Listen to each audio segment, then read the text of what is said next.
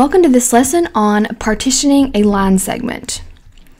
Partitioning a line segment means dividing the line segment into parts. The formula is used when we want to find a point on the line segment other than the midpoint. So if we want to find the midpoint, we would use the midpoint formula, of course. But if we want to find another point along a line segment, like a point that's 1/3 the way from A to B, then we would use this formula that you see below. The ratio in which the line segment needs to be divided into will be given as A:B. So that's where the A's and the B's in the formula come from. Alright, so let's go ahead and try an example. So the line segment AB has endpoints. A is at -5, 3, and B is at -1, -5. We want to find the point that partitions the line segment in a ratio of 1:3. Okay, so here's my ratio, A and B. This would be X1 and Y1, and this would be X2 and Y2 in my formula. Alright, so I'm just going to substitute those values into my formula. So it starts with B, so 3. And then X1, X sub 1 is -5. And then plus A times X sub 2, which is -1. All divided by B plus A, so 3 plus 1. And if you want to go ahead and write 4 there, you can. It's up to you. Alright, so I'm just going to do one part of the formula at a time because this is going to give me a point, an ordered pair. So this part of the formula is going to give me my x coordinate. Alright, so let's simplify this first. So 3 times -5, that's -15. 1 times -1, that's -1 over 4. -15 plus -1 is -16 over 4, which -16 divided by -4 gives me -4. Alright, so that's my x coordinate. Alright, so I'm going to erase this because I didn't give myself room to write the y coordinate.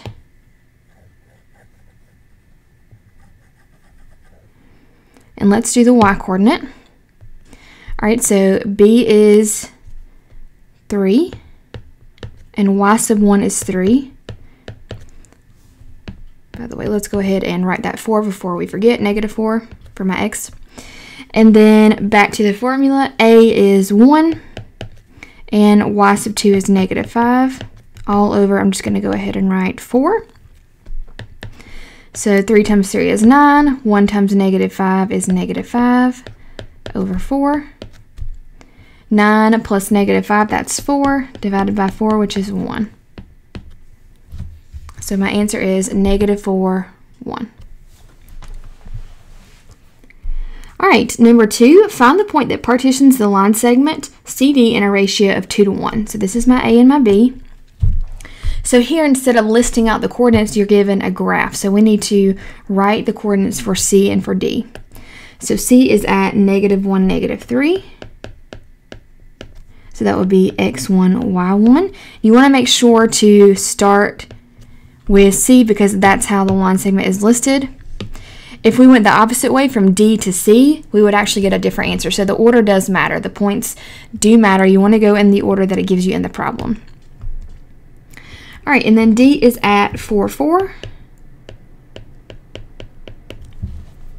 So that would be X2 and Y2. Alright, so let's substitute those values into my formula. I'm going to scroll back up so we can see the formula. So let's see if I can write a little bit smaller on this one. So B is 1, X sub 1 is -1, plus A is 2, X sub 2 is 4, all over B plus A, so 1 plus 2 is 3. Alright, so 1 times -1, that's -1, 2 times 4 is 8, over 3. So that gives me 7 over 3, and if you want to leave it a fraction, that's fine, or you can change it to a decimal, which would be about 2/3, or 2.3. 2 and 1/3. Alright, let me do a different color here. So for my y coordinate, b is 1, y sub 1 is negative 3, a is 2, y sub 2 is 4, all over 3. So that would be negative 3 plus 8 over 3, which would be 5/3.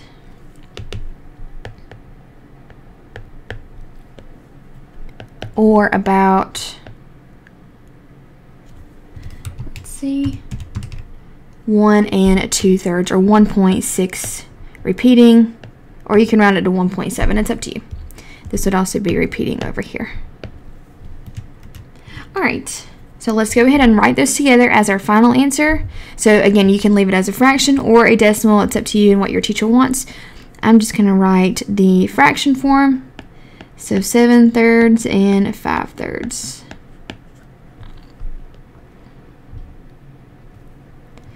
All right, number 3, the line segment JK has endpoints. J is at -2, -3, and K is at 2, 5. Find the point that is 2/3 the distance from J to K. Okay, so this one is different because we have a fraction instead of a ratio. Now normally those are interchangeable, but for partitioning a line segment, the ratio is actually not part to whole like a fraction is. The ratio is part to part. So for example, when we were given 2 to 1, that means we want 2 parts on the left side and 1 part on the right side of my point that we found. And in the first example, 1 to 3, that means we want 1 part on the left and 3 parts on the right. And this is what I mean by left and right. So let's say this is my line segment A and B. All right, so let's say that this is my point that I found for -4, 1. I have 1 part on the left side of that point and 3 parts on the right, 1 to 3. So if we have a fraction given to us 2/3, let me draw that out here. So that means there are 3 pieces. 1, 2, 3, 3 equal pieces. And if we want the point that's 2/3 the distance, so that would be this point, because this is like 1/3 and 2/3. We need to convert that to the parts. So I want to know how many parts are on the left, 2, and then how many parts are on the right of this point, 1. So my ratio is actually 2 to 1. That is my A and my B. All right, so let's use that and plug it into our formula, substitute it into our formula. Okay, so scroll back up here. B x sub 1 plus A x sub 2, so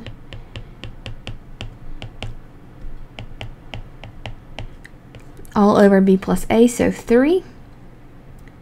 So that would be -2 plus 4 over 3, which would be 2/3, or 0.6 repeating. All right, and then for my y coordinate, B y sub 1 plus A y sub 2 over B plus A, or 3. So -3 plus 10 over 3, which is 7/3, or about 2.3 repeating. So my final answer is 2/3 and 7/3. All right, the last example. The line segment PQ has endpoints at -3, 4 and 7, 8. Find the point that is 1/5 the distance from P to Q. So we need to convert that to our ratio. So think about a line segment again. I need this to have 5 pieces. So let's just draw them out. 1, 2, 3, 4, 5. So I have 5 equal pieces. And I want 1/5 of the way. So that would be this first piece. So I need to count how many pieces are on the left, 1, and then how many pieces are on the right, which would be 4. So my ratio is 1 to 4. Now another way you can do that when you are converting the fraction to the ratio, the numerator is always going to be your a. So whatever the numerator is, that's your a. And then you can take the denominator minus the numerator to get your b. So that's another way to look at it. I just wanted to show you the visual. So again, one more time. So the numerator is your a, 1, 1. The denominator minus the numerator is your b. And that would have worked for number 3 as well. So numerator was my a. Denominator minus numerator, 3 minus 2 is 1. That was my b. Okay, so let's use our formula here. So x1, y1, x2, y2. All right, so b x sub 1 plus a x sub 2 over b plus a, so 5. So that would be negative 12 plus 7 over 5, which is negative 5 over 5, or negative 1. And then for my y-coordinate, b y sub 1 plus a y sub 2 over 5. So 16 plus 8 over 5. So 24 over 5, and that doesn't reduce, but you can change that to a decimal, which would be 4.8. So my final answer, negative 1, 24 over 5, or 4.8.